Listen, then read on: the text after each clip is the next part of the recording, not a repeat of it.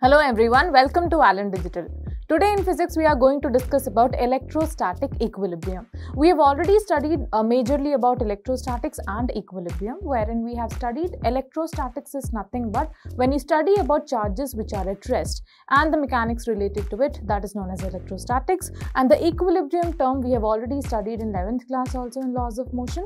Equilibrium is any condition of a body at which the net force acting on the body is zero. Actually, even rotational equilibrium is also included in your normal equilibrium, but here we'll only take care of the net force equal to zero equilibrium. So overall, equilibrium can be of two types. We know that under equilibrium condition, we can have two states. What are those two states? Either the body will be at rest or uniform motion. Therefore, on the basis of their upcoming motions or state of motions, we have two categories of equilibrium. Let's see what that is. First one is your static equilibrium. The second one is known as dynamic equilibrium. In static equilibrium, all the system that we are going to study about here, our system is system of charges, those would be at rest. Second type of equilibrium is dynamic equilibrium. In dynamic equilibrium, what will happen? The system which we are studying, which is nothing but system of charges here, that will be in motion. But which type of motion? Uniform motion. So we have already studied this, that the natural state of any body, if there is no external force acting on it or the net force is zero on the body, then the natural state is nothing but either rest or uniform motion. And hence, on the basis of that, we have categorized equilibrium into two parts. So here we'll be studying majorly about static equilibrium, in which we'll be studying about charges at rest. So let's start. We'll start with a small example and then we'll move on to certain other aspects of the same kind of problems. So let's look at the first kind of problem which is there. Where and what charge should be placed so that the whole system remains in static equilibrium? So we can have multiple charges also here, but we are taking the most basic case. If you have understood this case, rest all the cases would be very much easier for you. So we have two charges here. Please note that here the charges, two charges which are kept in the system, both the charges are positive in nature. Although their magnitudes are different, but regardless of that, their nature is different. So we are doing the first case where two charges are kept in a space and both have same nature. Both are either positive or negative. For both the type of cases, the same mechanics is valid. So we have two charges here. We have to find that where a third charge should be placed such that the third charge plus these two charges, all three are in equilibrium. Now see, we can keep the charge anywhere. I can keep it here, I can keep it here, I can keep it there, I can keep it up, I can keep it down. So I have to choose such a point where the net force on that third charge plus the net force on all the other charges also become zero. So let's see, we'll do it by hit and trial method. So this is just for your explanation. Once this is done, after that, whatever problems you apply, you don't need to do it over and over again. You can always just take the conclusion from here, whatever conclusion we are making, and you can extend it to your problem as well. So let's start. We are having this charge. So I am taking a third charge here. Let's say that is small q. So small q can be present in either of these three regions, 1, 2 or 3. See, up and down though is not possible. Net force cannot be zero up and down region. The only three possible regions is outside the separation and inside the separation. So we'll take the first case. I'm taking a positive charge here by default, but here you can take any other charge also. So what do we have to find here? We have to find there is a third charge. We have to find where it should be placed. That is, we have to find its position. Second, we have to find its nature. Third, we have to find its magnitude. These are the three things you have to find. So out of all the three, first I'm starting with the position. We'll start with this first. Then we'll move on to the nature and the magnitude. So let's start with the first one, position. Let's assume I'm keeping a positive charge here. Somewhere, some test charge this is. I'm keeping a charge here. Now, if the whole system is in equilibrium, then definitely the third charge which is kept, that also will experience zero force. So what we are going to do is we are going to draw the net force on this third charge due to this capital Q and this 4Q. So let's call this as first charge and this as second charge. Now this third charge is going to experience an electrostatic force given by the Coulombic force or Coulomb's law K Q1 Q2 divided by R square. This force will be either positive or it will be negative, depending on whether repulsion is happening or attraction is happening. So let's start with the first charge. So you can see this is positive charge. If this is positive charge, this is going to repel this charge because by default this is my positive charge, right? Now repulsion happens. If repulsion happens, they will both push each other away from each other. So what is going to happen? The force due to plus Q on Q will be in this direction, that is F1 vector. Come to second charge. This is 4Q charge. If this is positive and this is also positive, so this small q will be repelled by this 4q as well. So what we are going to do, this is going to again repel this. If this is also going to repel this, then you can see that the net force which is acting on this q charge, both the forces are in the same direction. And if both the forces are in the same direction, it cannot be in equilibrium. In order for any charge or any body to be in equilibrium, net force should be 0.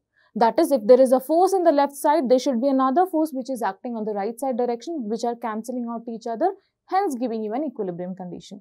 So this is not possible, this position. Same happens if you take a point here. Let's put small q charge at that point. Same will happen. 4q will also repel it. Small q will also repel it. So this is also repulsive force.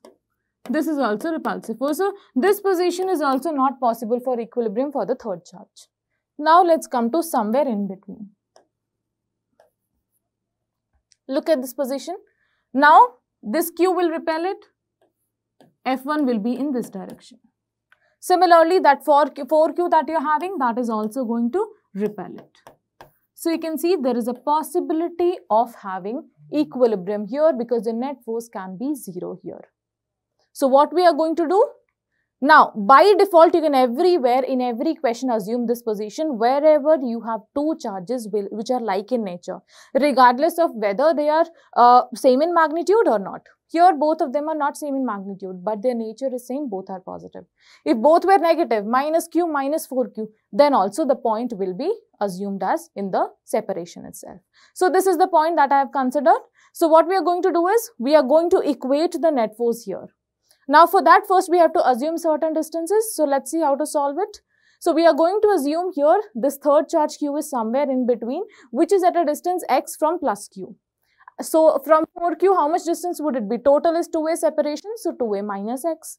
So according to the question, this is an equilibrium. So F1, this is my first charge, this is my second charge. So according to the question, this is an equilibrium, therefore F1 and F2 must be equal in magnitude.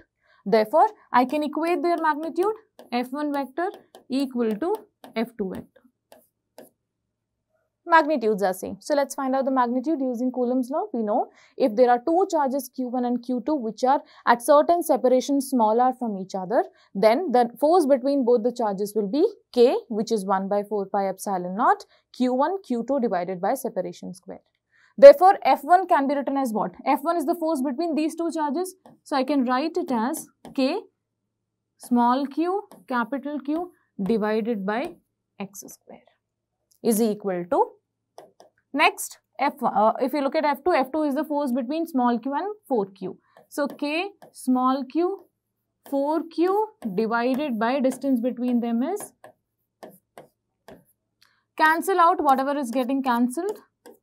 These all things get cancelled out. I'll be left with 1 divided by x square is equal to 4 divided by 2a minus x whole square. Right? Now, if you look at all the terms, there's somewhere or the other square root of something. So what we are going to do is, we are going to take square root on both the sides. Take square root, what will you be left with? You will be left with 1 by x is equal to 2 divided by 2a minus x. Cross multiply it. You will get 2x is equal to 2a minus x. So 3x is equal to 2a.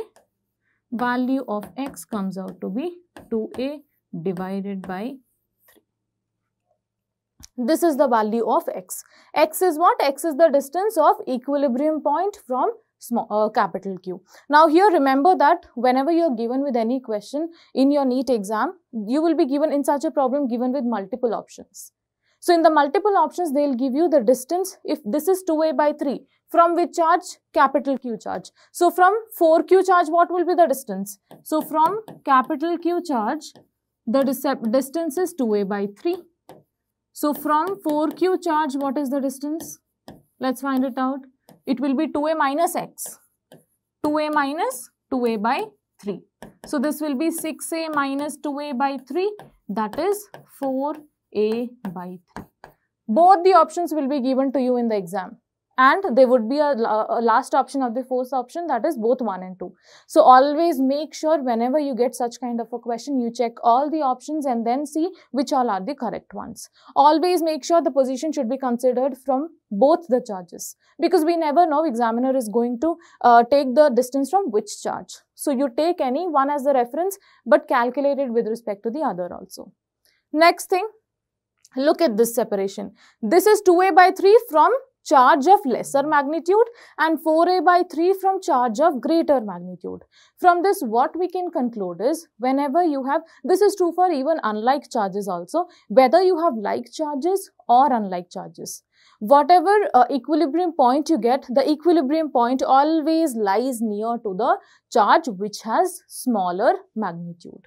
So even if you are having both negative, don't look at the sign to consider whether it is small or big.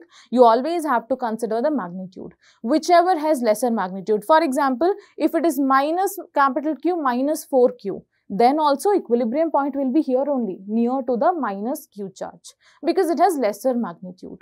So always you have to check where the lesser magnitude lies, near to that you will be having your equilibrium point. So this is all about your position.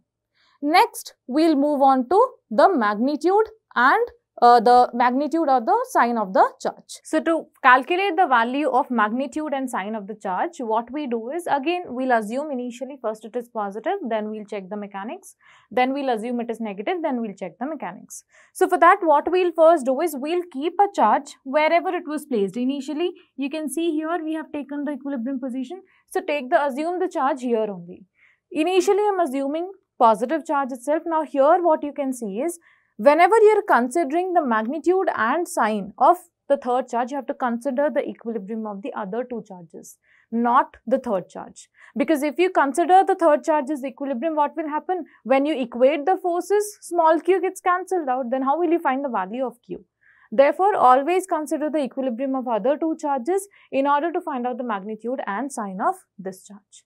So what I'm going to suppose initially is that it is positive charge. If this is positive charge, now according to the question, the entire system is in equilibrium, which means each and every charge is in equilibrium. Therefore, Q charge should also be in equilibrium, 4Q charge should also be in equilibrium if I keep a positive charge here. Let's see what happens. So let's consider now, this is first charge, second charge, third charge. Now, if you consider the equilibrium of Q charge, on Q charge, small q charge and 4q charge will apply force. Let's see in what direction. So if this is positive, this will repel it. So F3 will be in this direction. What about force due to 4q charge? 4q charge will also repel this. So you can see that this charge will not be in equilibrium, but according to question, this must be in equilibrium, right? So this cannot be positive charge. So positive charge nature is not possible for this charge. Next, we'll assume that this is having a negative charge. Let's put a negative charge here instead of positive. So I'm putting a minus q charge here. If this is minus q charge, what will happen? This will attract it. So direction of F3 will be in this direction, whereas 4q will repel this charge. Therefore, direction of F2 will be in this direction. So you can see there is a possibility of equilibrium of plus q charge. Next, let's move on to 4q. On this 4q, this minus q will apply charge and this plus q will apply charge. So minus q will attract it, F3 is in this direction, and plus q will repel this one. So F1 is in this direction. So you can see there is a possibility of equilibrium if the charge is negative in nature. So one thing that we have understood is the nature of the charge. The third charge must be a negative charge. Next, magnitude. To calculate the magnitude of this charge, we'll consider again the equilibrium of any one of these charges. So what we are going to do is, I am going to take the value of this charge, the equilibrium of this charge. So if equilibrium of this charge, you see, magnitude of these two forces should be equal. That is, magnitude of F1 should be equal to magnitude of F3 here. So what is magnitude of F1? F1 is the force applied by this Q charge on 4Q. That will be how much? K capital Q 4Q divided by, what is the separation? Distance between both of them? 2A whole square is equal to. Next is F3. F3 is the force of attraction between both of them. We are just equating the magnitude. You can ignore the negative sign. So you'll get K into Q 4Q divided by, what was this separation? We calculated it as 4A by 3. So just cancel out whatever is getting cancelled out. K gets cancelled. A gets cancelled inside. You'll be cancelling Q also and 4 also. You'll be left with Q divided by 2 square means 4 is equal to, this will be nothing but small q divided by 4 by 3 means 16. This is 9. So this will be nothing but 4. So from here, magnitude of Q comes out to be how much? 4 capital Q by 9. Now we know that this charge must be negative because that's what we calculated from the logic we applied here. Therefore, the charge which is placed for the equilibrium of the entire system will be nothing but minus 4Q by 9. So you can see here in this entire problem, everything in this one problem we have covered. We have calculated the nature of charge which is to be kept and where it is to be kept, that is the position we have calculated, and the magnitude of it. So overall, in conclusion, what we have to do is, whenever you're calculating the position, always remember the position of equilibrium point will lie in between the separation if both the charges are like in nature, whether both are positive or both are negative. And where will it be? Closer to the charge which has lesser magnitude.